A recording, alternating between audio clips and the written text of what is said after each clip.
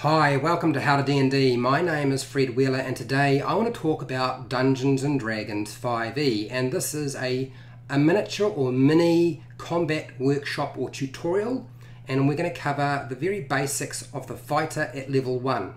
And I have actually selected a particular character which is a little bit out of the norm for fighters. It's not quite normal to select the pre-made character sheet that I have picked up for today, but I thought it would be interesting for you guys to see how versatile a fighter can be, and also too that you don't have to always select the most optimal race to play a character and still have it be effective. I know a lot of people are under the assumption that you have to pick a particular race, otherwise it's not going to work, and that's really not the case. So we are covering the fighter, although the image that I've presented to you is not really a good depiction of the fighter we're going to be using today, because instead of using your standard human, I thought it would be nice to use a high elf.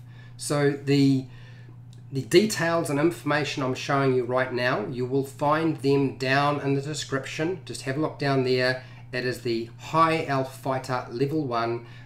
There's a pre-generated character sheet that gives you level 1 right through to level 10. I'm only going to be covering level 1. The things to notice is, one, you have Sage as a background. You've got a pretty good armor class. It's not too bad. It's a 17. You've got a reasonable number of hit points. That's 11. The things that are really important to focus on is that this particular fighter is based around not strength but dexterity. So we're going to be using our rapier, and we've got some darts if we need to use them. Not a very good weapon, unfortunately, for this particular fighter, but if you're at a push you would use it. But we have access to a cantrip called True Strike, and we're going to go through the process of using True Strike in this particular example. We're also going to go through the process of using something like the Second Wind should our fighter get banged up enough that we need to do that. Okay, so on to the action, shall we? Into our opening scene. So our opening scene is the rat-filled sewers below Waterdeep, and I'm going to just say it's Rex for today. I know it's not a very elfy name, okay, but we're going to say that Rex for this case is been asked to go and find a woman by the name of Eleanor. And Eleanor has somehow managed to get lost. She was exploring and picking mushrooms down in the sewers, and they haven't seen her for a while, and so it opens it up at this point where Rex is wandering through the sewers, has his shield on, and for this situation we're going to assume that, you know, Rex understands that it could be dangerous down here. There's some pretty big rats down here. They don't breathe fire or anything, but, you know, potentially dangerous.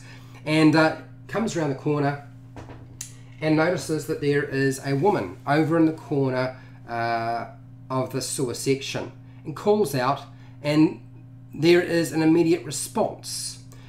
He thinks it's Eleanor, but it's not actually Eleanor. It turns around and he can see that the face is gaunt, it's hollowed out, there's bits of flesh hanging off it, the clothes are all tattered. It smells putrid in here as it was, but can tell that the smell coming from this thing indicates that it's probably rotting, which means it's probably undead. Rex has found himself a zombie. So we're going to roll initiative, because the zombie makes a horrible noise, sort of growls and mutters and starts lumbering towards Rex. So that's what we're going to open it up with. So I'm going to start with rolling initiative. I'm going to use the purple dice for Rex. I'm going to use these, what would you call them, sort of reddish orangish colored dice for the zombie, and I'm going to roll initiative. I'm going to start off with the zombie. The zombie has a dexterity modifier of -2, so that's our initiative modifier. We roll our 20-sided dice. Okay, so I rolled a 15. I'm going to add -2. That's going to give us 13. So that's our zombie. I'm going to just put the zombie here, because I don't know where our Rex is going to go, where our fighter is going to wind up.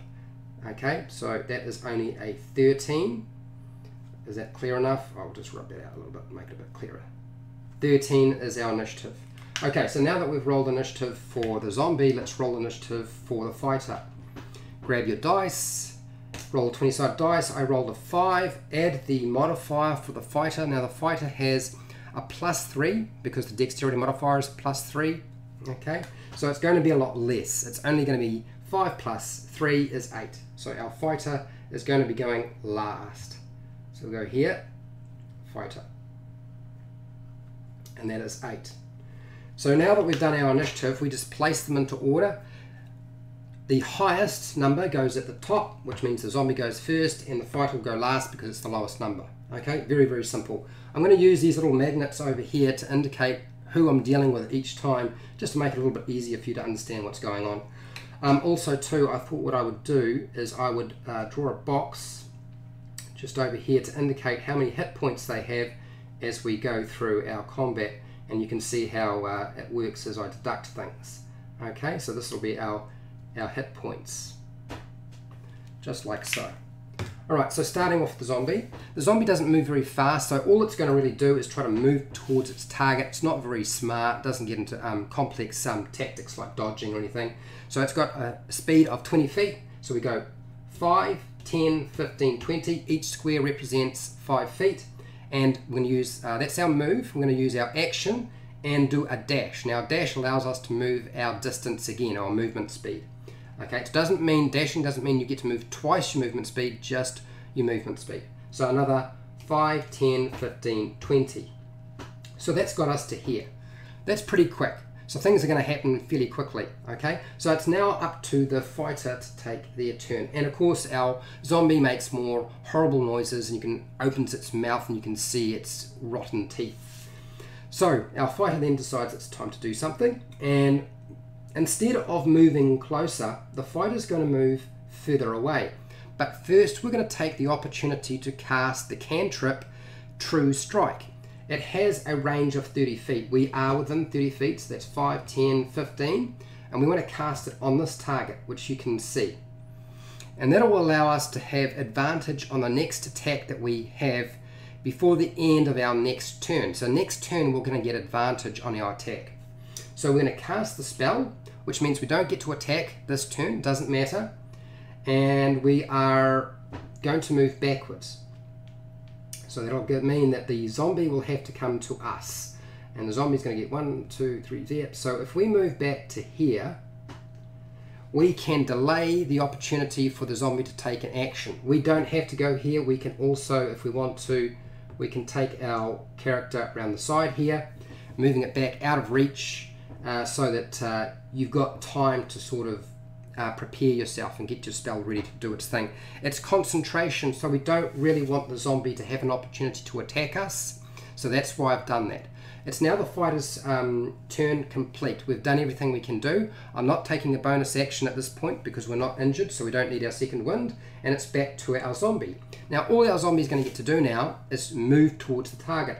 Now there's a grate here, can't move through this location, it's going to have to follow around. So 5, 10, 15, 20. Now when you're going around edges of walls and so forth, you can't go diagonally. Okay, you have to go right round. It's really just part of the variant rules that you'll find if you're using gridded play. It's pretty simple, it's not too hard. So I'm going to have to actually move twice. So I move, use my action to dash, and that's all I can do with my zombie. So my zombie has done its turn. This is the top of round 2. We're now into round 2 for the fighter, who can now make an attack with advantage. And this is the whole point of setting yourself up with a spell. So we're going to use our purple dice, and I've got another dice here. Both dice are going to roll 2 dice because we get advantage. You roll 2 dice when you have advantage. I rolled a 1 and a 15. Now I don't need to worry about the 1 because we only take the highest roll on an advantage. So the 15 is good. So we add 15 to our +5. He's going to pull out his rapier and try to stab our zombie. Pretty much that's what you would do, right? So 15 plus 5 is 20. 20 is greater than or equal to the zombie's armor class, and armor class on the zombie is only an 8. So all we're ever going to need to do is either get an 8 on our attack roll or more, and we hit our target. So we've definitely hit our target. It's not a critical, but never mind. And now we get to do some damage. Now, because this particular high elf fighter has taken the fighting style dueling, that means we get a +2 bonus to damage rolls with our weapon. So normally with our rapier, we get a 8-sided dice, we get to roll that, and we're going to add our strength or dexterity modifier, whichever is higher, because it's a finesse weapon. Because our dexterity is a +3, it's going to be +3, but because of the dual wielding we get another +2. That means we get to add that on as well, because we're only wielding one weapon in our hand, the other one has the shield. Okay, so that means we're going to add 5 to whatever I roll on the dice here. So I roll the dice, oh, it's done really well. So 8 plus 5, the grand total of 13. So 13 damage is pretty good. I didn't take the zombie down. The zombie actually has 22 hit points, okay, and we did 13 points of damage. So we deduct that, and I will just rub that out. So 22, take away 13, that should come to 9. So 9 hit points left on the zombie, which taken the first hit. And that's all good. We don't need to worry about that. We're not in trouble yet. Our fighter actually has 11 hit points. So we're looking pretty good considering the amount of damage we just did. Okay. So that's how your true strike works when you're using your weapon. That's a melee attack. It doesn't have to be a close quarter weapon. It just has to be any weapon, and it needs to be held in one hand. So we could use a dart. And that will only benefit you with regard to something like your dart. But if you want to get the bonus damage from your dueling, you'll need to do melee attacks, close quarter combat attacks. Okay, let's do the next round. Go back to the zombie. Zombie's turn. The zombie's going to do what it normally does, which is we'll make an attack, we'll roll out 20-sided dice, and we add the attack modifier. In this case, it's not very high. I think our zombie's going to get slammed pretty badly today. So it's a +3 to our 4. 4 plus 3 is a grand total of 7. The armor class of the high elf fighter is 17, so it's not equal to or greater than, so the zombie doesn't hit the target, not sufficiently anyway to do any damage. Okay, so that's the end of the zombie. That's all it really can do. So we'll get rid of that. No damage caused yet. It now rolls round, and we're going to have our fighter make another rapier attack at the zombie. So grab your 20-sided dice, roll your dice. I rolled a 5. It's not very high. I then add another 5. That's the attack modifier for my rapier attack. So 5 plus 5 is 10. 10 is greater than the armor class of the zombie, which is 8, remember? So we hit our target. You wouldn't believe it. Hitting zombies is actually very easy. It's just a matter of getting through all their hit points. And now roll our damage. As before, now you'll notice with that attack I didn't have advantage. That's because True Strike only works on the next attack that you make before the spell ends. And the spell only lasts 1 round. And it's concentration. So you need to make sure you don't take damage. So that's why I only rolled 1 attack dice roll. Only 1 d20 for that attack. Roll our damage. I rolled a piddly 1. But it's alright, we get to add a 5 to that. So 1 plus 5 is 6, and we'll deduct that from the 9 on the zombie. And the zombie now has 3 hit points. We're doing pretty well. Okay, put that out of the way. Move our marker back up. Our zombie now gets to make another turn and gets to attack again. I rolled a 20. Now 20 is what's called a critical hit. It doesn't matter what the modifiers I have for my attack are, it's going to hit no matter what. Not only that, it will do twice as much damage in terms of the damage dice. So getting a 20 on an attack roll is always good, okay? So I get 1 6-sided dice for my attack with the zombie, and because it's a critical hit, I get to add another 6-sided dice. So we've got 2 6-sided dice, and we're going to add our modifier, which is +1 for the damage on the zombie. Okay, so roll those. Okay, so I got a 1, and I got a 2. I don't know if you can necessarily see that. I'll just bring that down here. Is it clear enough? Okay, I got a 2, I got a 4. That's 6 plus 1 is 7, so 7 damage from the zombie on our fighter. It's alright, don't panic yet, don't panic. So 11, take away 7, comes to 4. It's looking really, really close. You'd think that we'd be in trouble, but we're not in trouble. This is exactly what I was hoping would happen so I could demonstrate everything. It's nice how things have worked out. I do appreciate it, Dice. Thank you very much. Okay, so our zombies had their attack. They're not going to bother moving. They're not really interested. They've got to their target. They don't need to do anything else. It's down to the fighter.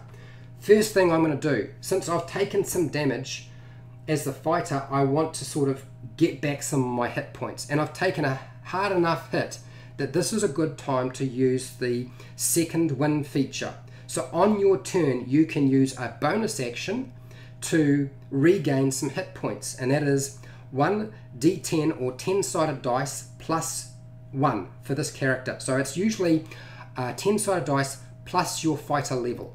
So whatever your fighter level is, not your character level, but your fighter level. So if you're a fighter who's level 5, then you get to add 5 to the 10-sided dice. But in this case, we're only level 1, so I'm going to grab a 10-sided dice. This is this one here. We get to roll that and add 1, and that's how many hit points we get back. Okay, so I got a 6 plus 1, so that's 7, and that means that essentially we should be pretty much back to where we were before. Now we haven't used our movement, and we haven't used our action, only our bonus action. And there we are. We're all healed up. We have recovered from our wounds, or sometimes hit points are more a depiction of fatigue rather than actual wounds. It might have simply just been a scratch. But the fighter's sucked it up and ready to go again. Now, we've only used a bonus action. We still have our movement. We're not going to bother using our movement because we're right next to our target. Instead, we're going to make another attack. So get that rapier out and roll your 20-sided dice. I got a 17 this time. I'm not going to use the True Strike cantrip again because I don't have time to get myself far enough away from the zombie to make it beneficial. It was good at the beginning, but if I were to continue, it would probably work against me, so hence that's not why I'm doing it. So 17 plus the 5 for our attack modifier for the fighter, so that's 22. 22 is more than equal to or greater than the zombie's armor class. We hit our target, roll our damage again with our rapier. It's 8-sided dice. I rolled a 7, and then we add our 5, 7 and 5, 12. So we do 12 damage. Now here's the thing. That means we've just knocked the zombie down to 0 hit points. Now it's going to fall, but there's a thing with zombies, and it's called undead fortitude. Now undead fortitude works like this. When you reduce the zombie to 0 hit points, it gets to make what's called a constitution saving throw, and that DC is set by this number, 5 plus the damage taken. So I'm going to add 5 plus whatever damage the fighter did to the zombie, and that is the DC that I need to get with the zombie for it to be able to not die. In other words, to stay up and have 1 hit point. Otherwise, it's going to perish. If it takes radiant damage, which it didn't do, it would be killed by this blow. If it had taken a critical hit and it was dropped to 0 hit points, that would have killed it outright, and there would be no saving throw for the zombie. But because that's not the case, the zombie gets the saving throw. So I'm going to grab a 20-sided dice. Now the DC, as I was discussing, it's the damage. So we did 7 on our dice. So 7 damage plus the damage modifier, and that is going to be a 5. So that's a grand total of 12. And then we add another 5 for the calculation, and that comes to a grand total of 17. So 17 is the DC that the zombie needs to get for it to not perish. Now that's quite hard to do, but they've got a high constitution, so it's possible. So 17 is the number the zombie needs to get. So roll our 20-sided dice. I rolled a 3, and I add the constitution modifier or its saving throw, and it's only a 3. So 3 plus 3 is 6. That's not equal to or greater than the DC that's been set by the fighter because it's done so much damage. Hence, the zombie goes down and it's dead. Now I know a lot of people have asked questions about zombies and when this feature comes into play, so I'm going to answer that question right now. Essentially, this is how it works. And you can do it however you like, okay? It doesn't state when the zombie is dropped to 0 hit points that it falls over. Make the Constitution saving throw, and if it succeeds, then it's going to be on 1 hit point and it's still standing. But if it fails, it falls over and it's dead. And then you're done. It's pretty simple. It's not too complicated. So I'm really hoping that sort of answered most of the questions with regard to sort of how to use your fighter in combat. We've covered stuff like True Strike, the cantrip, we've covered Second Wind, we've covered the basics of making attacks, we've covered the basics of moving, using bonus actions, dashing. All of that has all been part of this particular video, and I'm hoping that that has made it crystal clear so you have no troubles playing in your game next time. So hopefully you found this interesting, educational, or useful in some way. If you didn't find it interesting or useful in some way, please let me know. I do understand if it wasn't useful to you. I'm trying very hard to make sure it's going to be stuff that's relevant to you. But if you did like it, please share and like the video. If you like this sort of content, I do more of this sort of stuff, sometimes for players, sometimes for dungeon masters. So consider subscribing to my channel, hitting the bell button to be notified when I go live. And sometimes I publish videos that are pre-generated and pre-recorded as well. So that'll notify you when that happens as well. If you want to support my channel, you supported my channel by watching this video, and I really do appreciate it. Thank you very much. You can watch more of my videos, and that will continue to support me so I keep doing videos and I know that I'm not wasting my time, or hopefully I'm not. I don't do Patreon, but down in the description you'll find affiliate links to the book depository and Amazon where you can buy stuff online. I get a small commission. You pay exactly the same price. Just go through the link, buy what you want. You don't have to buy the thing I've linked to, but you do have to go through the link for it to benefit me. And that's pretty much it. There's not too much else I need to say other than, look, if you have questions, feedback, all of that, you can start putting that into the live chat right now. If you're not part of the live stream, then consider putting a comment down below. Did I get something wrong? Would you like to add something? Are there any questions you had? Did I go too fast? Do I need to present a few more, I don't know, do I need to make my whiteboard a bit bigger? Do I need to draw and write out the numbers that I'm calculating as I go? Just let me know and I'll do my best to see if I can make that happen. And hey, till next time, keep rolling those 20s.